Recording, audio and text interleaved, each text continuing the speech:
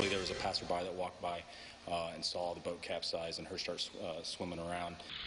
And lucky for two kayakers, that person was able to call for help. Good evening, I'm Paul Chikine. And I'm Jessica Coons. This rescue happened at Lake Charleston this afternoon. While one of the kayakers was able to get to safety, a dive team had to be called to get the other. WCI3's Bryce Beament joins us now. And Bryce, you spoke with the Charleston Fire Department. This was a group effort.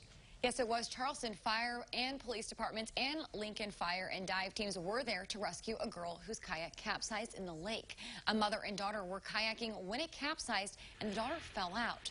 A bystander saw what happened and quickly called 911. The mother was able to get safely to shore, but her daughter was stuck in the middle of the lake with her life jacket on.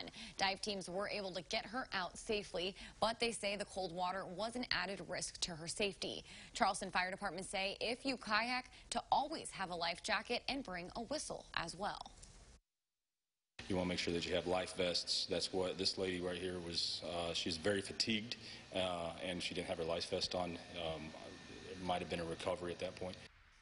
He says if you fall in the water, remain calm, but try to yell for help.